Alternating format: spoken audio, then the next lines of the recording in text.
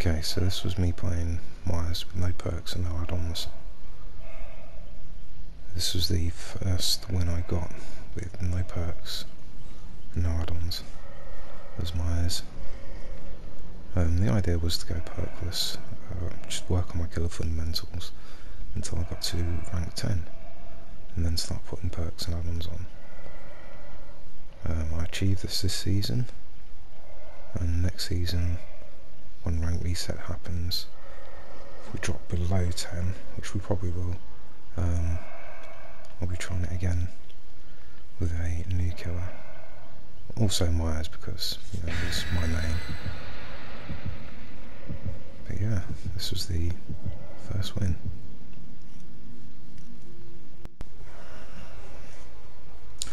So we have Autohaven Wreckers with the newly remastered maps, newly updated maps should I say.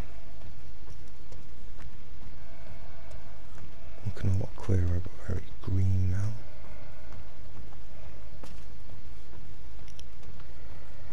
Let's Corber. Spot this Bill straight away. I don't know if he sees me and just decides to carry on.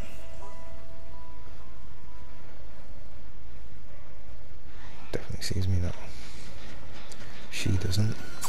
Opposition running towards me, so take it on her. I need to tend to get a hit on him as well. Try and wind as many people as I can.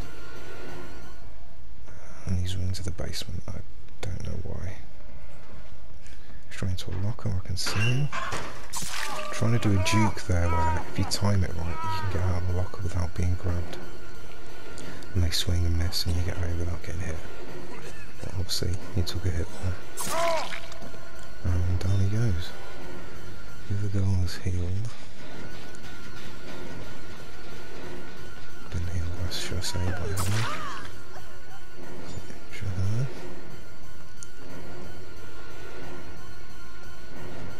Really, I should go pick up Bill now because, yeah, they're rather unbreakable. It's a perk you actually get with the character, so you can assume most Bills will be running unbreakable in their kit. I didn't see any scratch marks leading the way anywhere, and there was only dead zones like to the left and right. So I guess she'd be in the locker, and I was right. Keep this gen round to get a bit of aggression. Teabag's coming from Bill. Oh, looks like Bill's given up. I don't know why. But yeah, we'll take it because without any perks or add-ons we are up against it. So I know they keep coming back to work on that gen. He's on the hook. One's down. And there's a third person nearby, which does pick Bill up. So I think he's already used his unbreakable now. She goes into the rescue. I have tier 3 ready. I'll take the trade.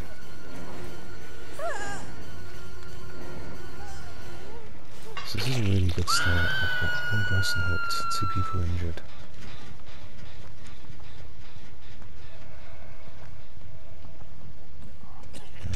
Team under pressure. You know someone still is doing gens. She deliverance off the hook. You can tell because there's a broken symbol by her character icon. Deliverance is a perk where you can, after rescuing someone from the hook, on your first hook you can unhook yourself.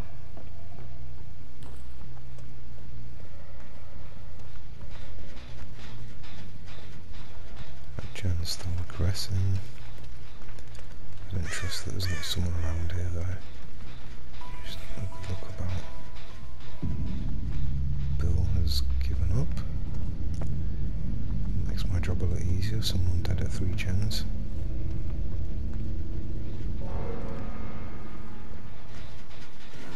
I see a Fang working on this gen. Little sidestep shooting straight into me.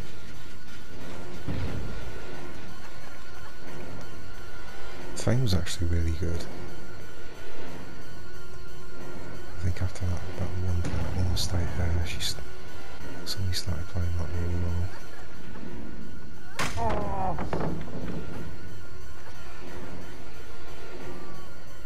I need to see what she does. Looks like she's going to try and play this pallet, so I need to break it. It was a safe pallet anyway. Yeah, there's nothing around her, so maybe she has to use this pallet.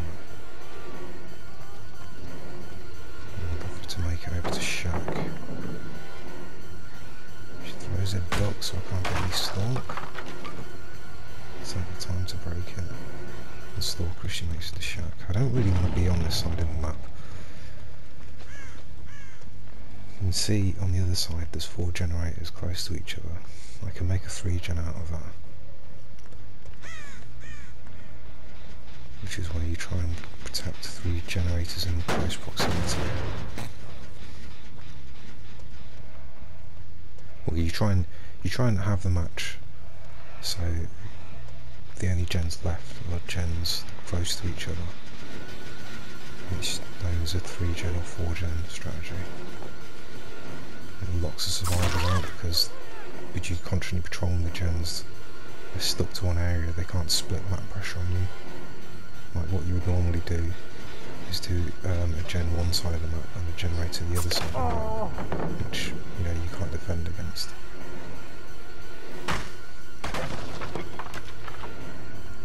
Unless you have like really high mobility like the nurse or Billy or someone. So I didn't really have any intention of chasing her here, I just wanted to see who was on the rest of the gens, but she makes a mistake there and I see the opportunity for an easy down, so I'll take it. I know they've been working hard on this generator by the hill, so I had to go over and regress it before picking them up. The reason I'm doing it like this as well is because it gives me a chance just to look around. And yeah, they were working on this gen as well. And in that time, hopefully someone will come in and try and pick her up and I can wound them. Or wound them down then, and end up with 2 people under pressure as opposed to 1. See scratch marks out the back, but I can't see her. So I decided to just go and get the hook on this guy. Try to put her in the middle of these 3 generators back here. As central as I can. That way I can watch over anyone coming in for the rescue and protect these 3 gens, the one to my right, the one behind me and the one to the left here. So I'm not too bothered about this gen in the middle here because it's in a strong position. There's loads of LT walls and jungle gems about. I'll give it a kick anyway. And she gets rescued, so there's at least 2 people over here. There's a Shack, I tried to cut her off. It's the Fang. Just get a hit on her through the window.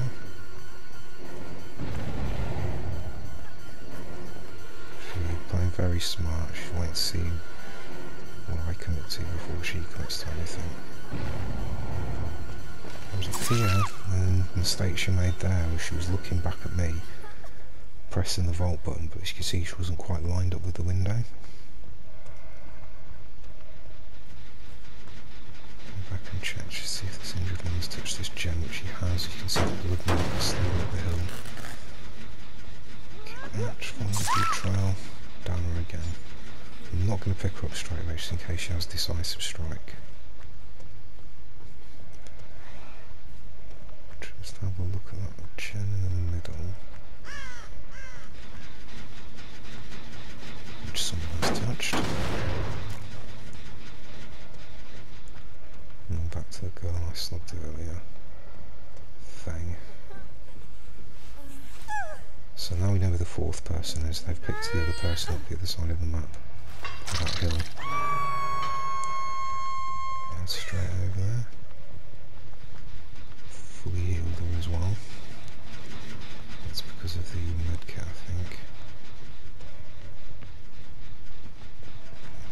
She dropped off. I don't know where she went. Okay. Oh, I see scratch marks over there. So something to defend the hook. I think she's coming around this side of the truck, so around and through. Scratch marks end here. There. Sneakily hiding behind the rock. She's running away from my 3 gems. I don't really want to chase this. I have teeth for tier 3. I can get a quick down, which I do. I can now carry her out of this zone here that I don't want her in and towards where these 4 generators are. And I'm all in one area. The reason being, if they come away from these 3 or 4 generators, they can all heal up. And I've lost all my pressure, and then I have 3 healthy survivors to deal with. Whereas if they're all in this area, I can watch the hooks, I can watch the gems, and you're constantly injuring people.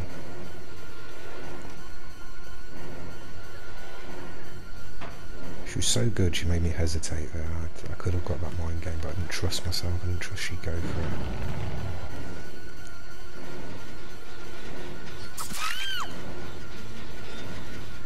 Just capture our position there. I think she was about to start a 360 but didn't quite pull it off.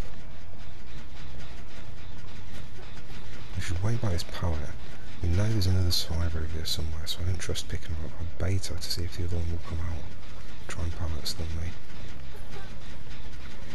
And again, no one? Okay. Take the risk. She's away healing someone else, I think, unless they've healed themselves with the medkit. I think it's the Meg, I think the Meg has the medkit.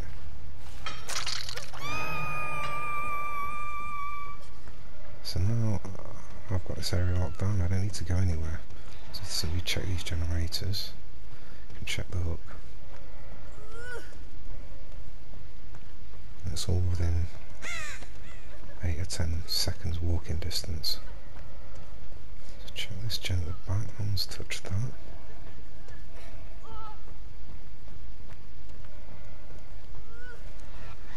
See, she's sneaking in for the unhook. Now she's running away to a place where I'm not chasing her down there. Because there are still 2 survivors at full health. So that could be distraction for the other survivor to come in.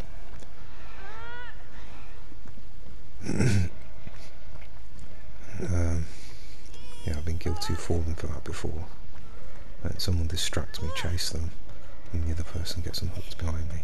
And she's so close to death, there's no reason not to secure the kill here.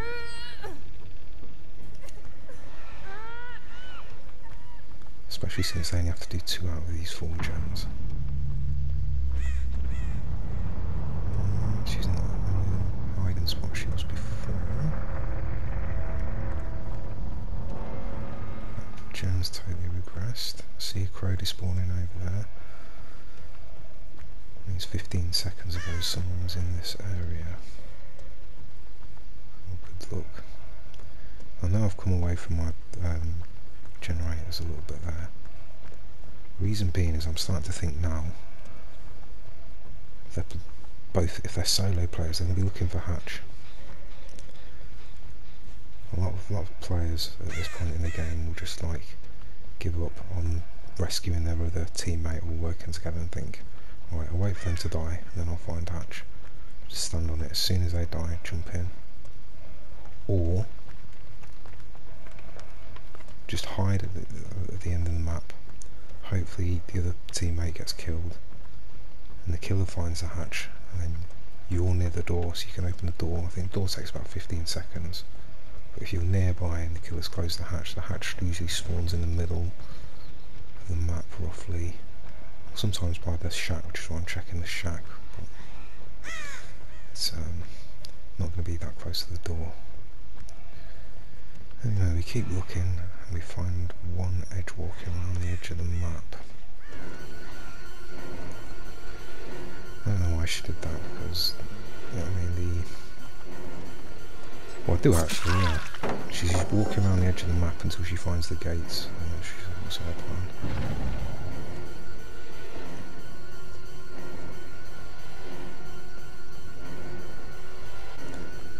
Didn't hear a vault. I see the blood leading back to the window, so... And then didn't hear a vault again. Unless she slow vaulted those. If you vault really slowly, you don't make a sound. Yeah, you can hear it now. So she hopped over and walked, kind of climbed slowly back. Kind of disappointed she's gone down there. I was hoping she'd run me into where the other survivor is. So have a look around. I see Hatch is right there. So I'm thinking, is the other survivor nearby? Just waiting. I mean, there's not a lot of places to hide. It's quite an open spot. Also behind these rocks and trees, but don't see anyone.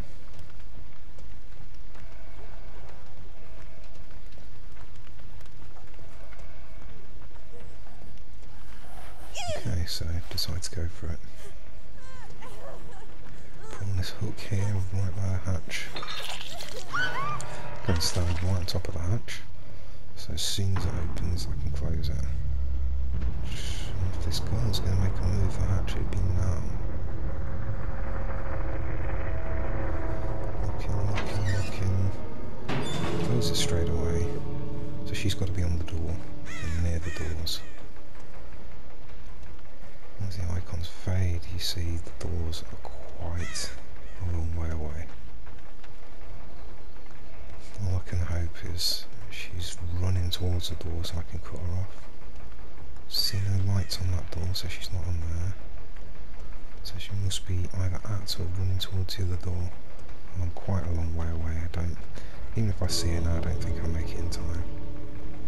Yep, already open, so she was on the door. Bye bye. Good game. A 3k is still a win. And it could have ended up just a 2k if the bill hadn't given up, but yeah, I'll take that.